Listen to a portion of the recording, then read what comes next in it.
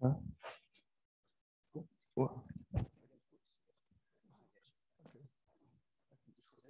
Ja, ek gaan eers 'n paar dae gepraat. Okay, Titus gaan eers praat en dan is my weer. Okay. Okay, so I was told I had to talk, so I was like, okay, sure, I always have something to say, but and then my dad will go after me. Like I said, I have misplaced my glasses, but luckily I write quite big, so that's a good thing. So just the past couple of, let's say, like months or so, I've been reading quite a lot about like God and His provision and trusting God, because I think in this like part of my life, I think God wants me to trust Him.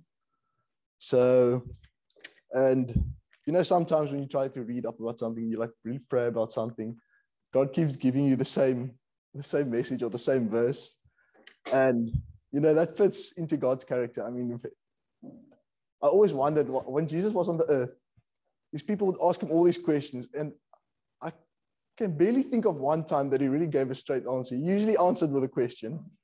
So yeah, He does like us to think for ourselves, and He does like to build a relationship, because if He just gives you a question, you just say, okay, sharp, turn around, you go away. But if He asks you another question, you have to answer that question and ask another question, and then it turns into a conversation, which turns into a dialogue and a relationship.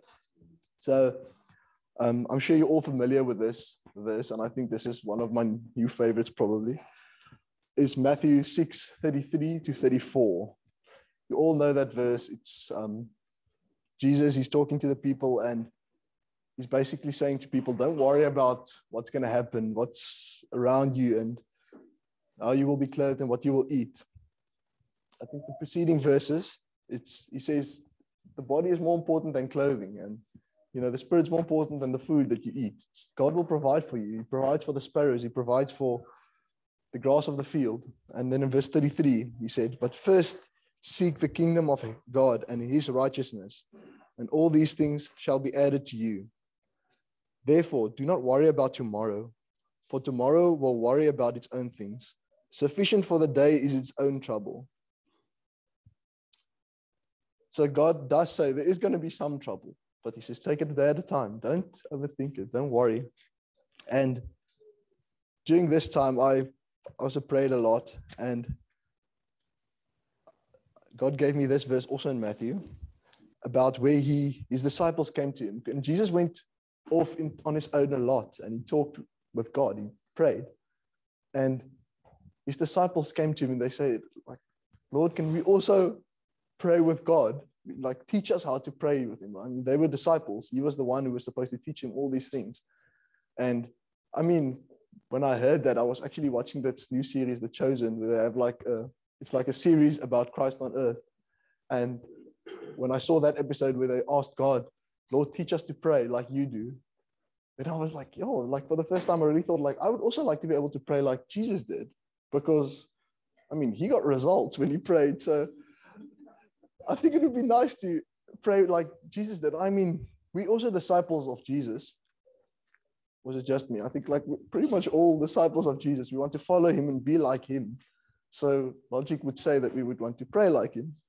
And then I went and I looked at the Lord's Prayer. I'm just going to read it for you. It's in Matthew 6. I think that's a 9 I made there, but I copied it. Yeah, it's a 9. Okay. 6 verse 9 to 13. In this manner, therefore, pray. Our Father in heaven, hallowed be your name. Your kingdom come. Your will be done on earth as it is in heaven. Give us this day our daily bread, and forgive us our debts as we forgive our debtors.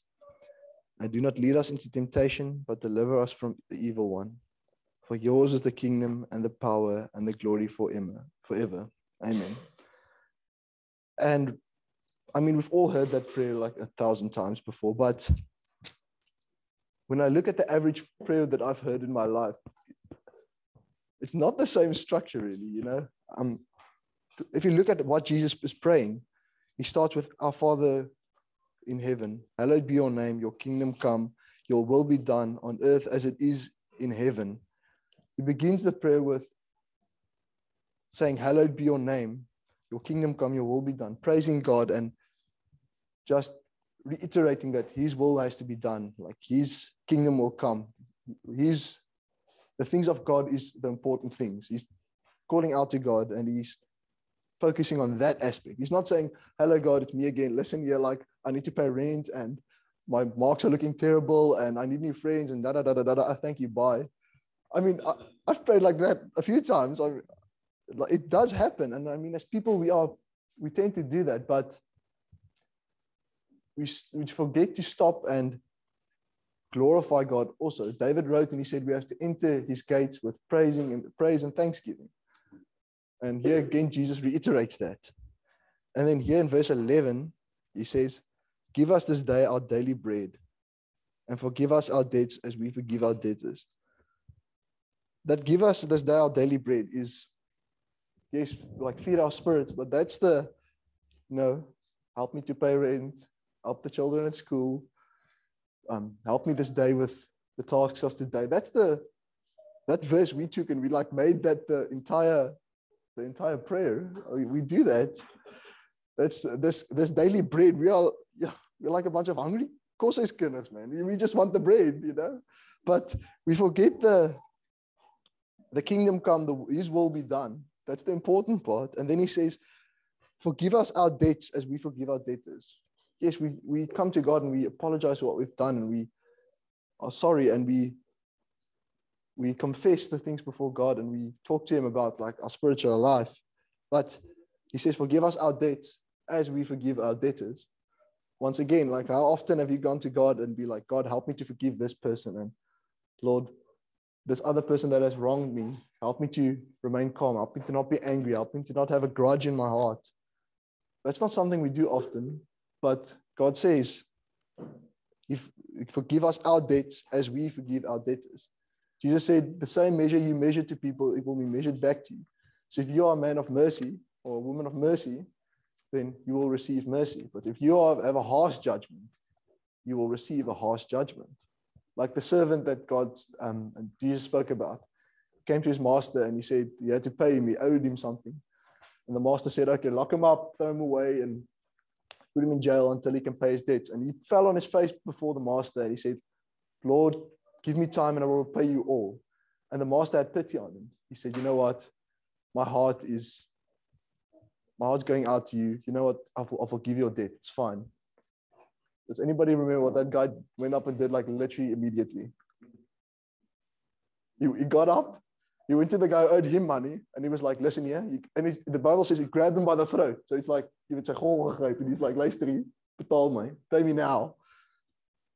The master literally just forgave him. And he goes to the guy who owes him money, and he grabs him and he says, pay me all. And this guy also, same thing, like, please give me time, I will pay you all. And he said, no. He threw the guy in jail. He had his wife and kids sold, all that stuff. Immediately after that, he passed the harshest judgment on that guy right after he received mercy. And I'm telling you, the master was not happy when he heard that. He went and he fetched that man. He said, I've forgiven all of this. I've forgiven you all your debt. And you owed me a lot more than he did. He owed you a few shilling or whatever. You owed me much more money. And I forgave all your debt. So you know what? If you want to play this game, we can play this game.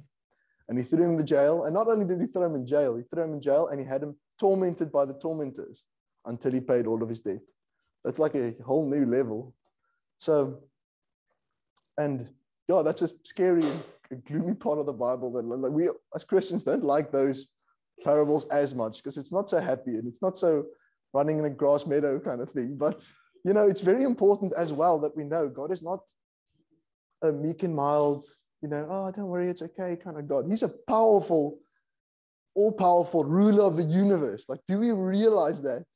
Because sometimes I think we forget because our will is only this small. We only see this little bit. But we have to remember that there's all this also that we forget about. So remember, if someone has wronged you, and I also struggle with this sometimes, you get so angry. You can ask Misha, like I chat to her a lot. And I'm so mad at the professors that did something wrong, or one of the people in a group that I'm working with, or when I was working beginning of this year, someone who did something stupid at work. You get so angry about petty things, really. But God tells us, yeah, this guy has done this thing, or this person has wronged. Yes, but you have wronged me and I've forgiven you. So he set the example. So what are you going to do? Are you going to continue, your arm is the phone, being all angry and whatever, like throwing a little hissy fit like a kid? Or are you going to be a proper Christian and say, you know what? God has forgiven me. I will forgive this person. And it's not out of our own strength. God will help us. And when you have to forgive someone like that, it's easier to remember that you are also a sinner and you have been forgiven. If you know that you have been forgiven, it's easier to forgive others because you sympathize with them. You know that I was once that person. I was once the one that wronged and I was forgiven. Like, I should also do that. So, yeah, that's just the important part about that. And then the final verse is verse 13. Do not lead us into temptation, but deliver us from the evil one. The first part of verse 13. I've recently also read the story of Job, and everybody knows like the basic outline of the story of Job, but there's like this part near the end where all his friends and everybody comes and they have this seriously like long monologues or whatever with Job that, just talking with him. But it's important to remember that everybody thought that Job had sinned at that point because they all told him that, you know what, God is a righteous God and you won't let bad things happen to you if you do things right. But God never promised us that. But those friends tempted him to question God and to question God's judgment. And I mean, God allowed things to happen to Job, but still God was with him always there. He delivered him from the evil one. The devil, no matter what happened, his flocks that he had, his family, all his possessions, his health was touched. But God never let him fall completely into the enemy's hand. God always had his soul in his hand. And that's what Paul wrote from. No height, no depth, no powers, no principalities, nothing in heaven, nothing in the spiritual realm, nothing in the earthly realm. Nothing can separate us from the hand of God. And that's the truth. And sometimes it feels like the devil is hitting us, but he's not. He's hitting things around us. God will never let your spirit. Sometimes you will become sick. Sometimes you will lose a job. Sometimes you will lose family. You will lose possessions. Things will happen, but your soul will never be taken from you. God will keep you in his hand no matter what. He will, and it's important, like when we pray, the other day I was thinking also, when I was thinking about the prayer part, I was thinking, like, why is it necessary for us to pray? Because like God knows everything. Like he already knows what we need. Like, why can't we just go to him like, God, just praise him and then let it be done? But no, that's not how a relationship works, And I think also, especially if we look at this prayer, do not lead us into temptation, but deliver us from the evil one. That's not to remind God that, like, if you miss this for a couple of days, he's going to deliver you to the evil one. No, it's not to remind him about that. It's to remind us about that. He does not lead us into temptation. He leads us out of temptation. Like when Peter now said about the Psalm 23, where they walk through the valley of the shadow of death. He says he guides us, I know this in Afrikaans, hy lei ons in die spore van geregtigheid vir sy naam se wil. So it's in the paths of righteousness for his name's sake. And sometimes those paths, they do go through the valley of the shadow of death because there's no other way. That's how it has to go. But it also says we're not scared because he is there with us. His rod and his staff comforts us.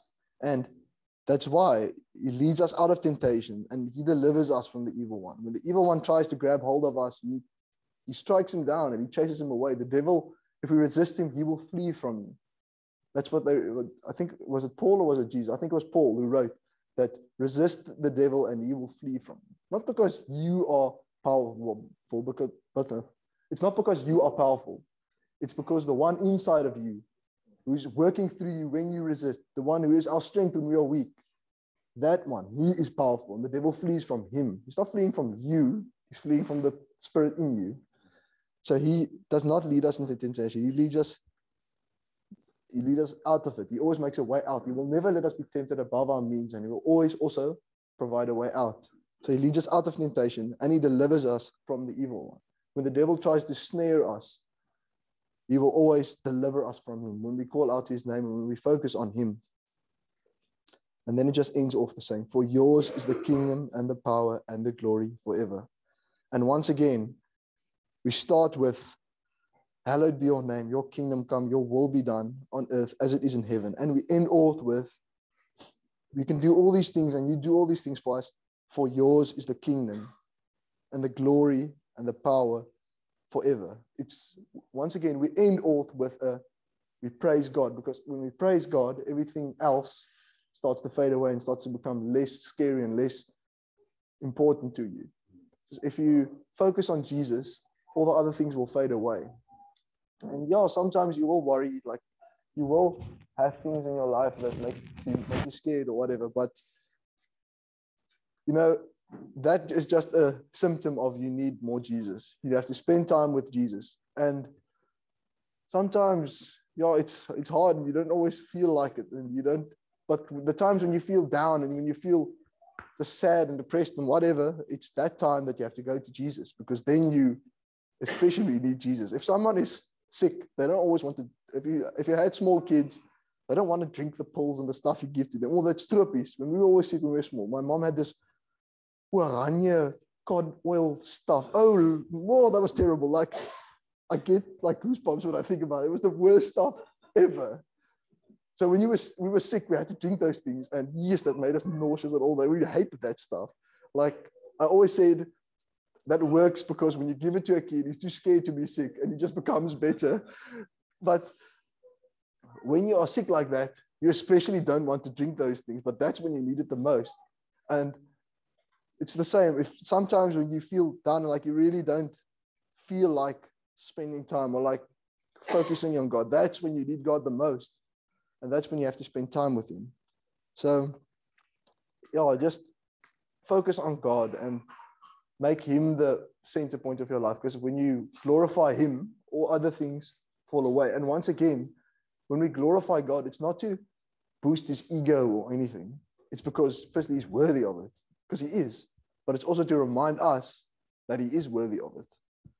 If you have a really strong bakkie and you drive with this bakkie every day, you forget the power of it. If it's like a proper bakkie, because you just drive like 60 kilometers an hour year round.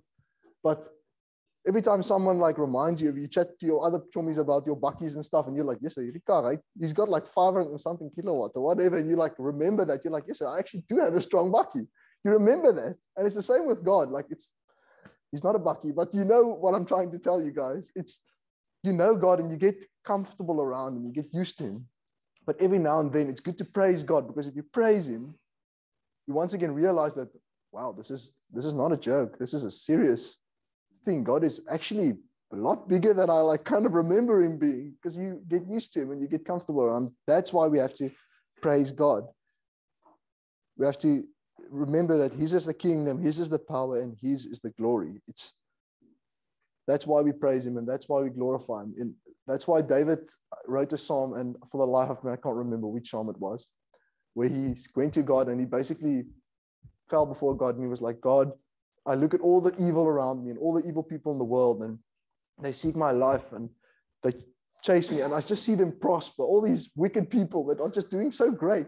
And he was like, almost had this righteous anger of, this is not right. This is not fair. All these people are around me and they're doing so well, and they are this wicked people.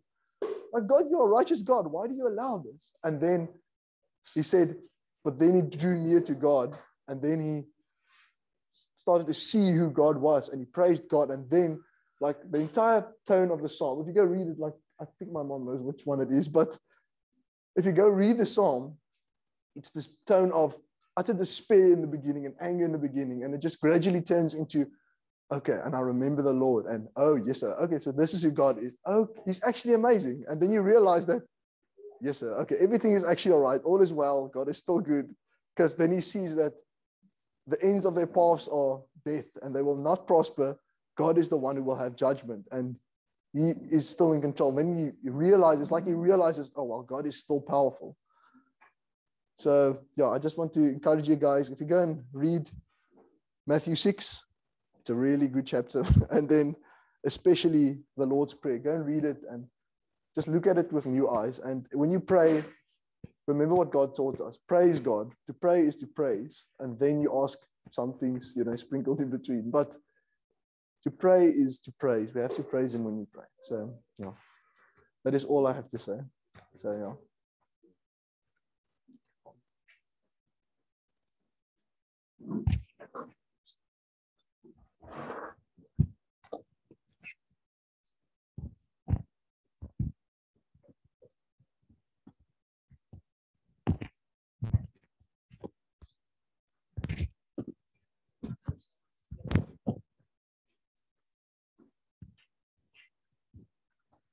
Yeah, I think what Tina's talked about, it's so important. I'm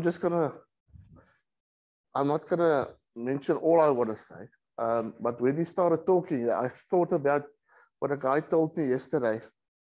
What did Jesus do? How can you explain how He fixed the world? And imagine, I want you to imagine now, you've got an apple. The apple is a world. And when Adam and Eve came, they didn't do what the Lord asked them to do. They listened to the devil. Imagine an arrow, bow and arrow, a guy stood there, and the devil came and he shoot the apple, and the apple burst open. So the world was broken. What did Jesus do? He rewind all of that.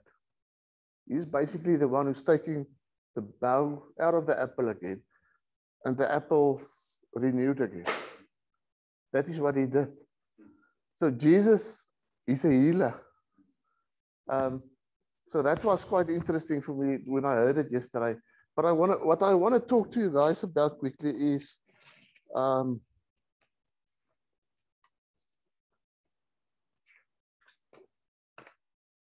what are we worth to the Lord? Are we, as a human being, are you worth something to Him, to Jesus?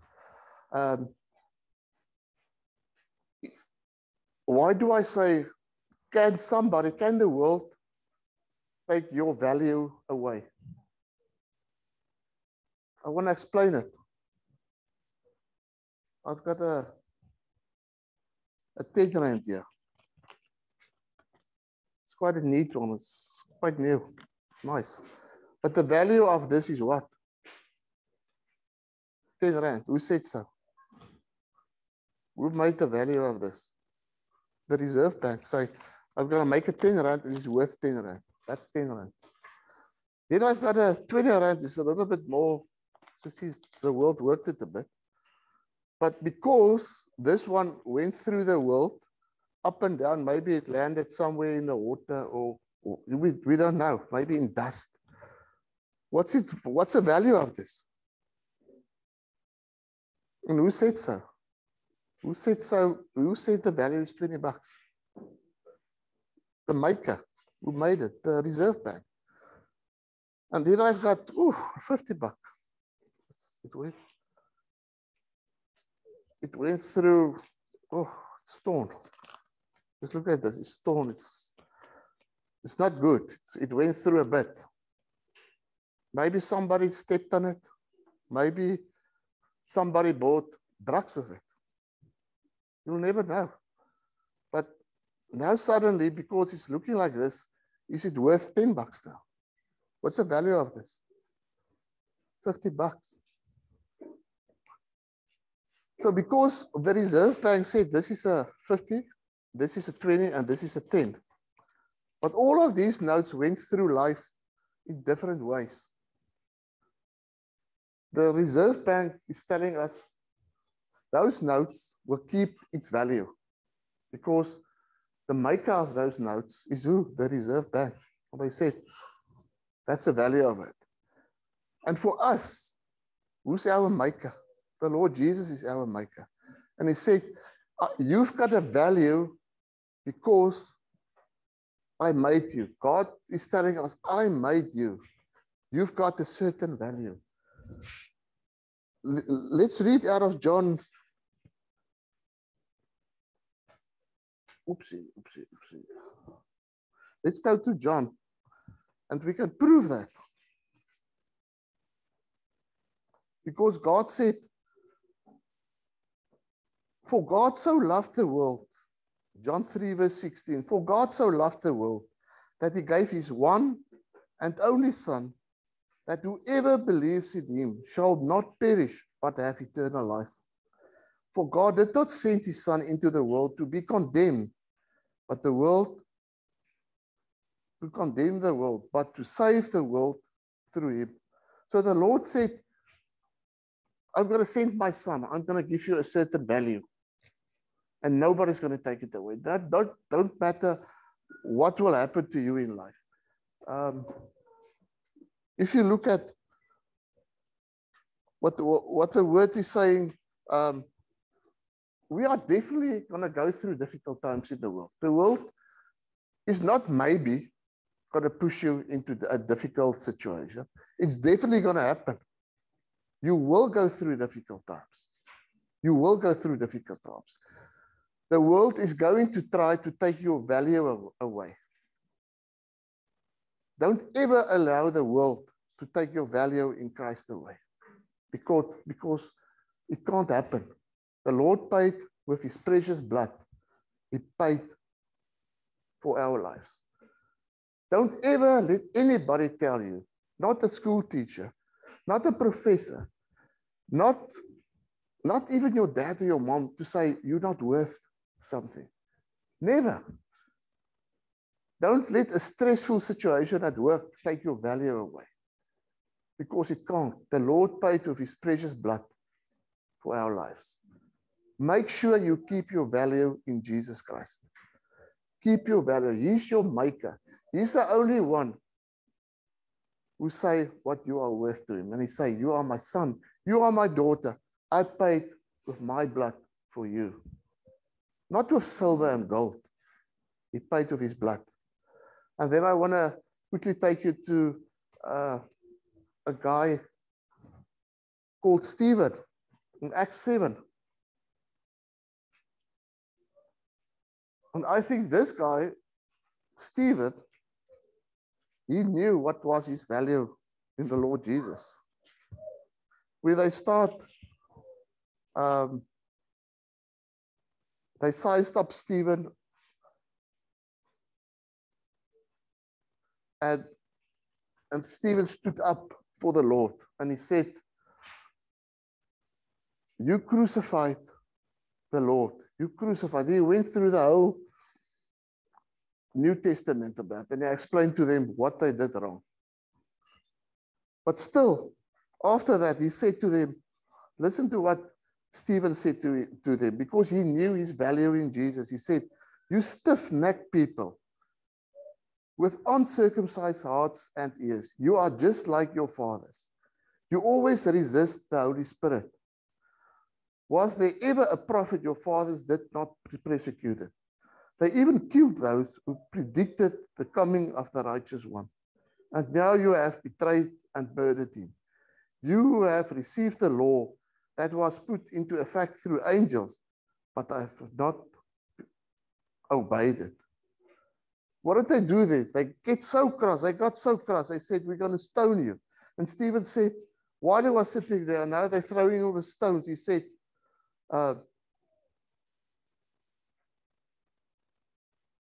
Lord Jesus, forgive them. They don't know what they do.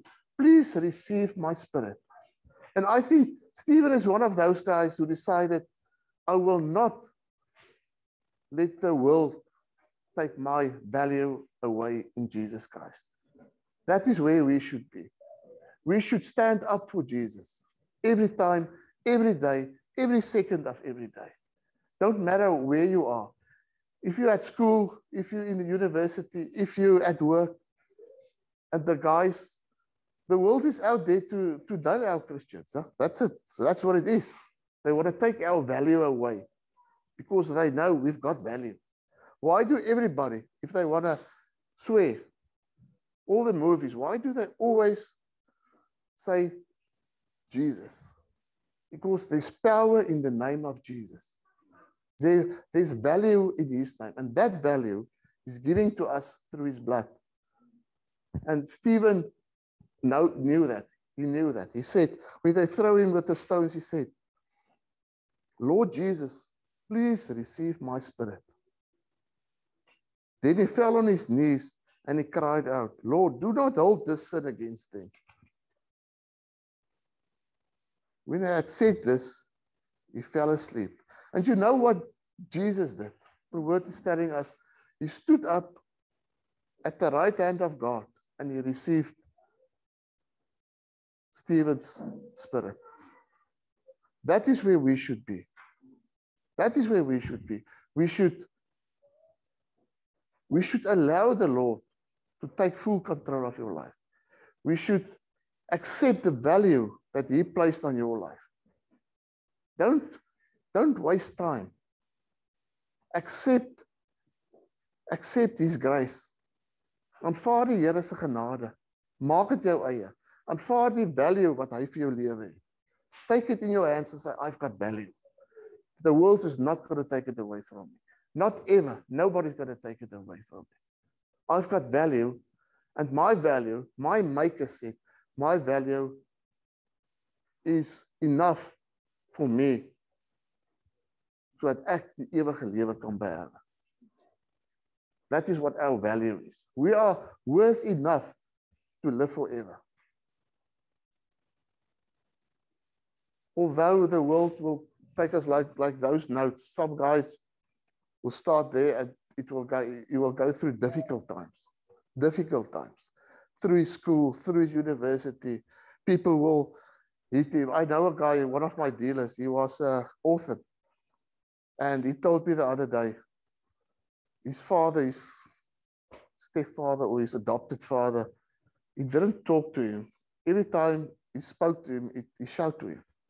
And when he was hiding away as a lady of 4 or 5 years old under the bed, he will come and he will take him by the hair and he will drag him out at his hair. So this guy, the world tried to take away that guy's value. And that guy is a reborn Christian today. He's a wealthy businessman. And in every WhatsApp he will send me, I can see this guy loves the Lord. Because he will say, praise the Lord. Everything, and just the world tried to take his value away. And the Lord said, no, this guy's got value. I also hang on the cross for him. My blood I paid for him. And when I looked at Quentin, you must hear that guy talking. His voice is full of the Holy Ghost. Don't matter who's listening. On a WhatsApp group, every whole MBT is listening to what he's saying. He say, praise the Lord, he's good to me. Every time. So don't ever allow the world to take your value away. Never. We've got value in Jesus Christ. Amen.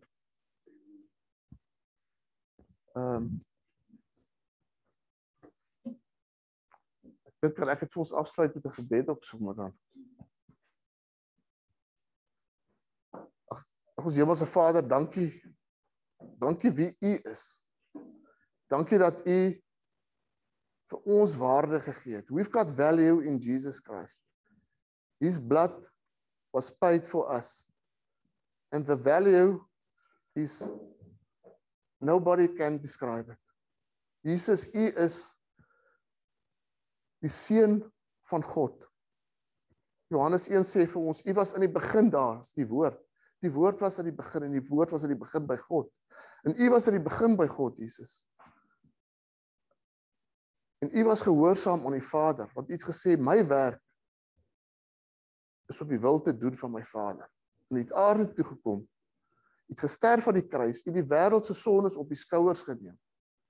Nie is God die Vader kon na U kyk aan die kruis nie. Want U was vol sonde. En U het ons sonde weggevat. En U bloed het betaal vir ons om die ewige lewe te kan beerwe.